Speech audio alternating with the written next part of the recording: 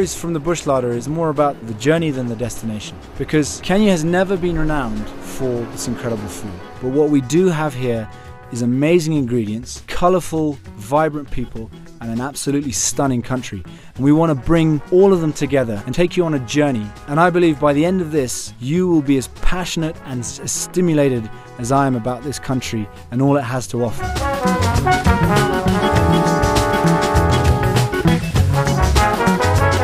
I was born in Kenya in 1976. My family definitely is a fusion of cultures. My father is an Indian. My mother is half Irish, half English. The influence of the various cultures in my life has had a huge impact on my food. I mean, my grandmother was an incredible cook, and that's just filtered down through our family and passed on and passed on. So I've always been around food, and since I can remember, I've been cooking. We have incredible ingredients in this country. We're on the spice route with all of the best spices you could ever wish to have. We have the climate to grow the best vegetables, herbs, fruit. We have very, very good meat because we have the pastures to rear it. And we have incredible fish. We're sitting on the Indian Ocean here. It's a massive larder of food. Today we're cooking a Swahili prawn dish with Indian inspiration and a spicy flatbread that uses a unique natural raising agent.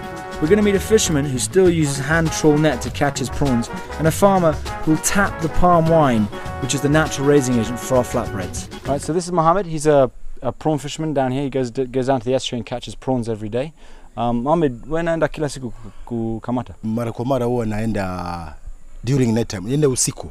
Kama unakata unakula kamata, unakula hizi vitu? Yategemea kama nimepata kwa wingi, kama kilo 10 hivi, naweza kata kilo 1.5, alafu wengine nikauza. I go down to the estuary here in Tiwi where he does it, and he's just told me that generally it doesn't depend, there isn't a time of day as per se when he goes to catch his prawns.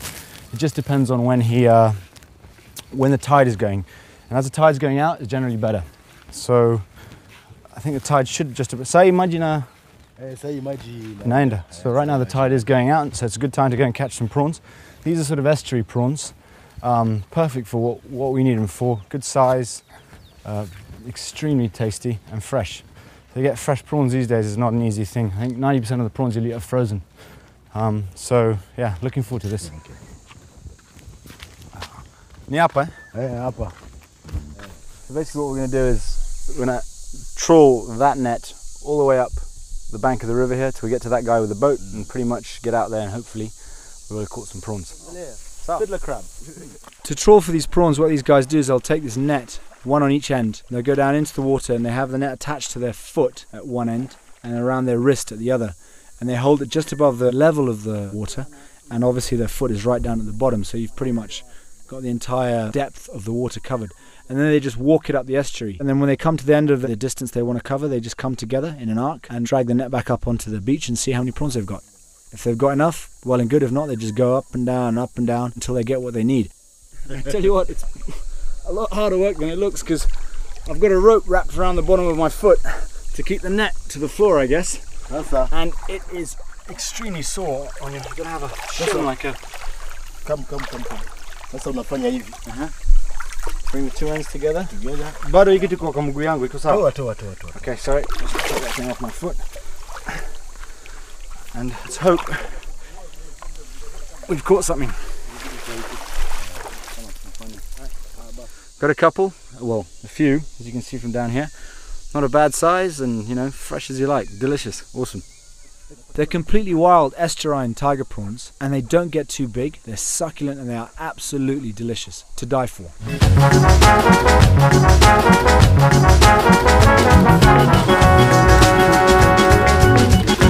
So this is Matela.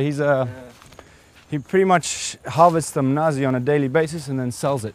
Mnazi is actually a drink. It's an alcoholic beverage. It's free alcohol on tap. What we're going to do with it is actually make a bread. Sasa wewe unachukua asubuhi, alafu unafanya kitu gani? Naweka kachupa alafu naweka kajua ama?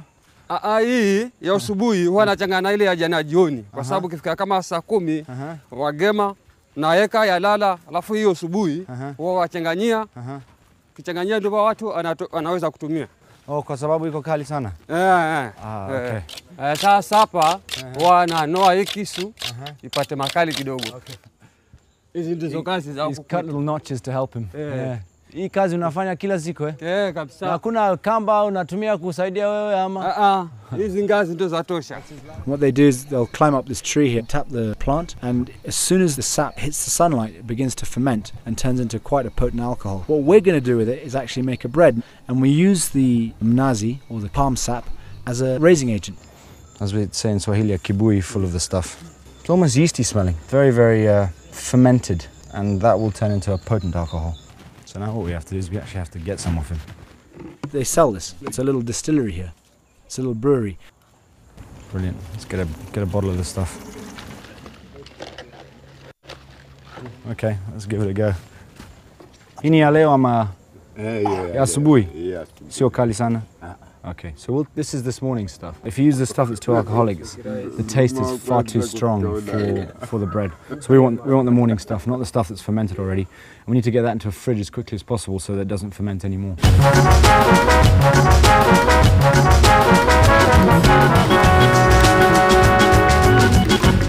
Okay, we've just come to the main sort of market in the middle of Mombasa city. This is Mombasa town. The old town is just behind us here. This is kind of the new development of the city, and this is a market. It's been here for years. I'm going to pick up a few fresh vegetables, which you would find anywhere, but mainly some coconut oil, hopefully here, and some of the spices they do that mainly come from Lamu that are freshly pounded, hand pounded, really, really good.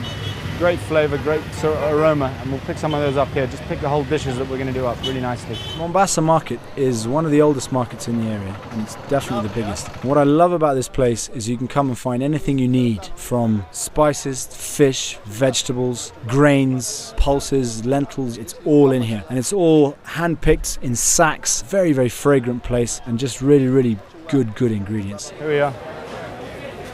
Hi, Mohammed. Salam. Sawa, how are you? Fine. This is Mohammed. Yes. Come and get a lot of stuff off him quite regularly. What's this, Mohammed? Pounded cardamom. Yes. That's dried pounded tomatoes. This is black pepper. Vanilla bean from either Uganda or Madagascar. They grow them in both. Look at the size of that. Awesome. Mi nataka dania, kama bunch mbili. Hii mafuta nazi kama mbili tu. So basically, it's just coconut oil. What they do is they dry the coconut pulp and they put it through a squeezing machine, and out you get is coconut oil. You need danajira. I need about 200 grams of that. Yeah. This is turmeric here. I'm going to take some of that. Garam masala. And garam masala. About 200 grams of that. Okay.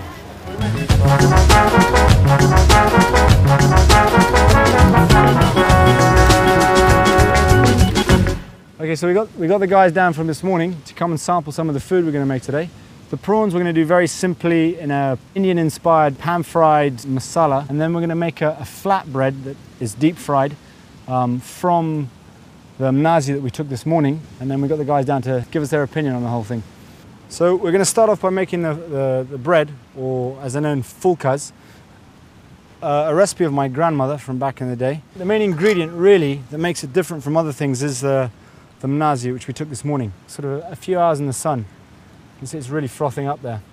And that acts like a yeast or a raising agent. If you can't get mnazi, it might be difficult to get a fella to climb a coconut palm for you. What I would suggest is use a yeast and add a bit of coconut milk. Add 2 teaspoons of cumin to about 4 cups of flour, and then half a teaspoon of turmeric and half a teaspoon of chili powder. To this, add a handful of roughly chopped coriander, stalks and all, and then add the mnazi, which is both your raising agent and your liquid, and then knead this thoroughly and leave it to prove for about 4 hours. This is what it will look like after that time. So if you've got a comparison, that will basically turn into that. You can see the texture of this is much lighter, much softer. Just knock the air out of it again. Very simply roll them out and fry them in hot oil, and then let them puff up till they're nice and golden brown. Onto the marinade for the prawns is very, very simple. What I've got here is just pureed ginger, garlic and onion, and they're on a sort of a 1-to-1 ratio. So you've got an onion, a whole bulb of garlic and a big bulb of ginger, peeled and pureed. So you want a load of that in. To that, add some freshly chopped chili, half a teaspoon of turmeric, a whole bunch of fresh coriander chopped up, a teaspoon of chili powder, 2 teaspoons of danajira, which is roasted coriander and roasted cumin pounded in about a 2-to-1 ratio, half a teaspoon of cumin seeds, and a nice big fresh squeeze of lime. This is a little bit thick, this paste, so I'm going to loosen it with a little bit of oil. because when we cook this dish, we don't actually add any oil to the pan. Finally, drop of coconut oil. Too much and it is a laxative, but if you just put a little bit, enough in there, it gives it a lovely, lovely deep flavour. Finally, throw your prawns in. And give them a good mix. Coat them nicely in all the marinade. And leave them to rest for at least an hour in the fridge. The longer you can do it, the better. The flavour gets into them and it'll just be a bit nicer. This is a plough disc that's been converted into a cooking wok. Excellent for open fires. The reason is it holds its heat very, very well.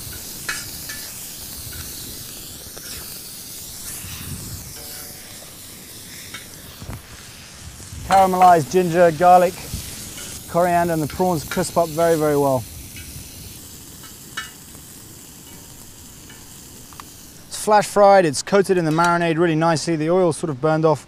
You've got a really nice, crispy, sort of rich sauce that's coated the prawns.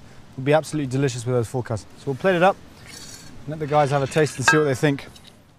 My father always used to tell me that food tastes better when you eat with your hands. And when eating Indian food at home, especially if we had guests, he'd make a point of not having any cutlery on the table. And one thing I love about this dish is the fact that you have to eat it with your hands. Straight away, it's just a tactile, get involved dish. Kuja. Nachunga. Kuna namna gani? Very good. Nakamba? Food is universal. It's a language that everybody speaks, and it really does bring people together, whether it's families, whether it's friends, whether it's cultures. Sitting on a beach with your mates, having a dish like this does not get better.